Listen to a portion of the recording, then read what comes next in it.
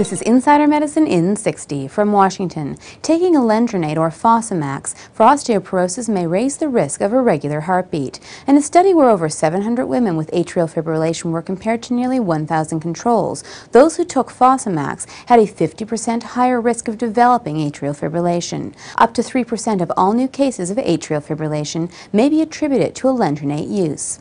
From London, molecular treatments may be close for common retinal conditions like macular degeneration and retinitis pigmentosa.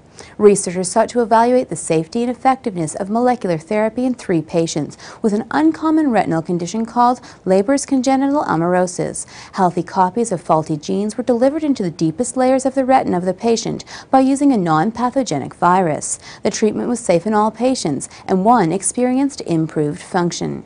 And finally, from California, researchers looked at the prevalence of diabetes in women who had a child in 1999 and compared it to women in 2005. Over a 6-year period, the prevalence of diabetes more than doubled, and its risk increased 5-fold among teenagers who were having babies. Eating well, exercising, and maintaining a healthy weight are all critical to having a healthy pregnancy and avoiding diabetes. For Insider Medicine in 60, I'm Dr. Susan Sharma.